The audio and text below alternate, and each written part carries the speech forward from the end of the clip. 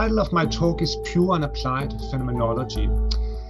If we look at phenomenology as a philosophical tradition, I think it's fair to say that it has been a source of inspiration for a lot of disciplines outside academic philosophy, and that this is something that basically happened from the very start.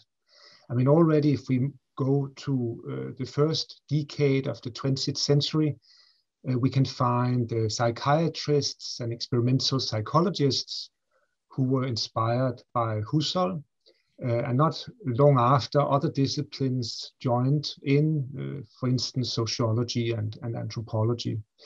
So it has been, I think, a very wide range of applications of phenomenology from the very start, and I think this is part of the reason why phenomenology has been so popular. I mean, probably more popular than at least some other philosophical traditions. One of the problems, though, is that there's really no consensus about how one ought to apply phenomenology. I mean, what method should one use in order to make the application phenomenological? What I want to do in the first part of my talk is to present to you some of the leading approaches within contemporary qualitative research. I want to talk a little bit about Jonathan Smith's interpretive phenomenological analysis, about Max van Maanen's hermeneutic phenomenology, and about Amedeo Giorgi's descriptive phenomenological method.